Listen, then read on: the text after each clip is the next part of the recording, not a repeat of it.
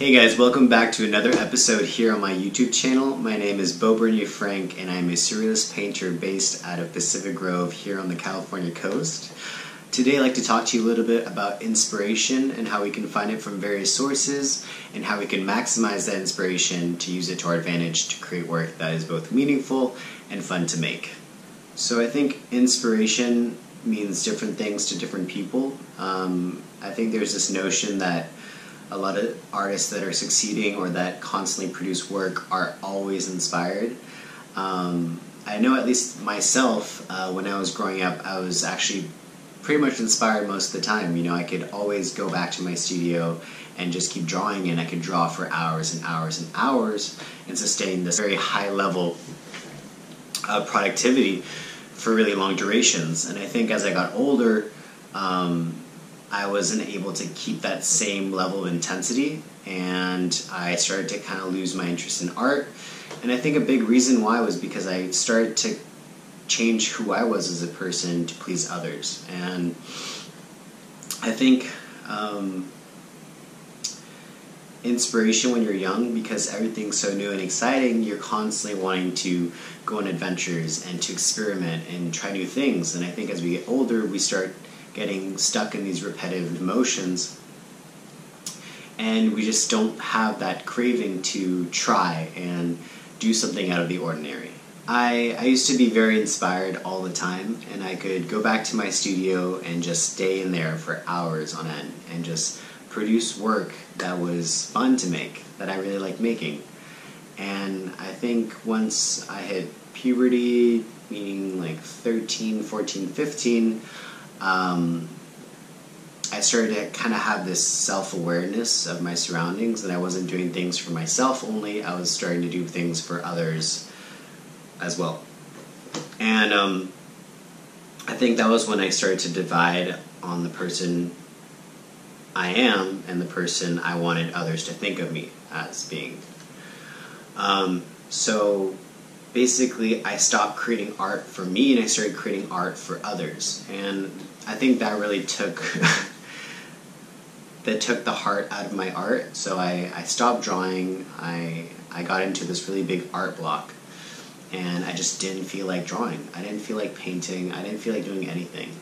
And I think from being so full of emotion and so excited about things to just being so apathetic and careless and just disenchanted with life, I lost my passion for art. So for about 3 or 4 years, I stopped drawing. It didn't matter how many exciting things I was doing. Nothing seemed to taste sweet. Nothing seemed to taste exciting. I was just bored all the time. And the idea of inspiration seemed like such a foreign concept to me, just because I hadn't felt it in ages.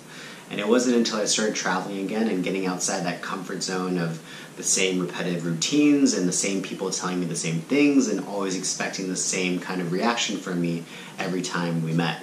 So when I was in Spain and I was traveling and every day was a new day and I had to constantly take my life into control and reap the consequences of either good actions or bad actions, and being fully in control of that was this kind of spark to be able to start feeling all those emotions again, feeling those sensitivities, and being able to direct it through art, because that was the means that I used it to express myself.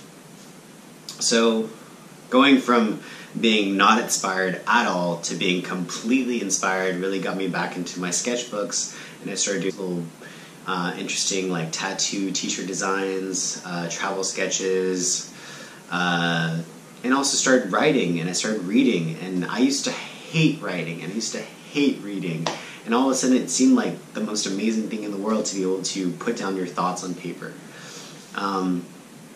And so I got really inspired, and then I came back to the States and I got depressed because it was just such a big culture shock.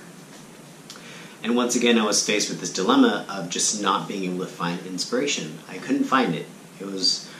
I couldn't wake up and have this crazy energy and this drive to just create work. And I was constantly trying to find it, and I was desperate to be able to go back to that place where I could just create work like this unlimited supply of inspiration, you know? So I thought that maybe the only way that I could get that inspiration was by going back to Spain, going back to traveling, and just having to go in this environment where every day is new and exciting.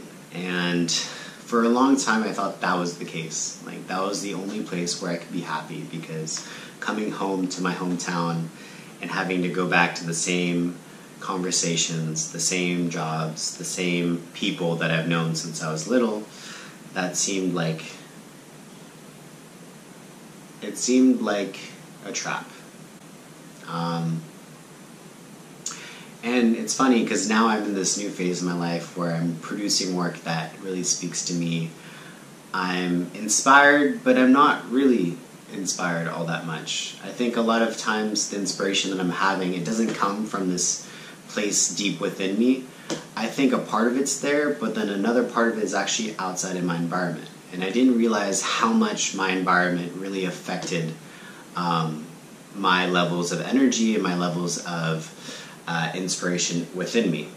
And what I mean by that is that I used to think that, oh, because I'm an artist, I'm always inspired and wanting to create drawings and paintings, and I realized that that's not the case at all.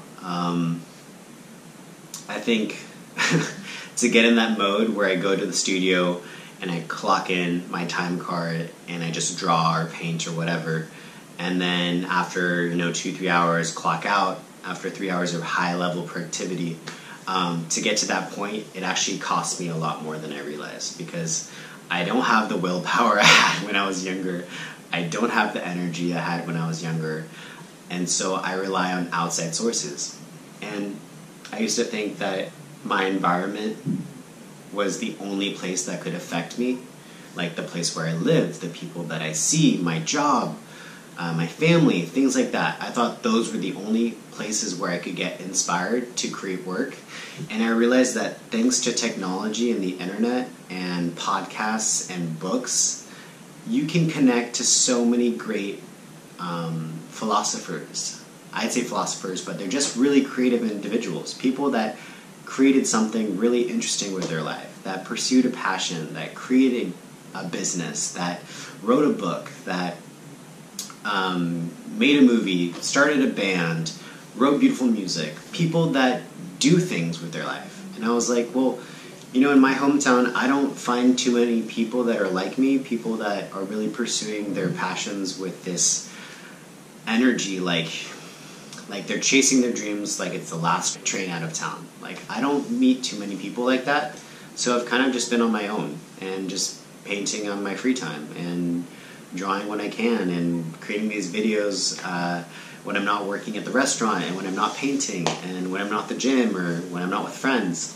And I've been saying no to a lot of people to be able to pursue things like this that do take a lot of time, do take a lot of energy, but I do it because I'm able to share both my work, and I'm also able to connect with other artists and able to meet local photographers and local painters and people around the world that are supporting my ideas and who I also want to support their ideas.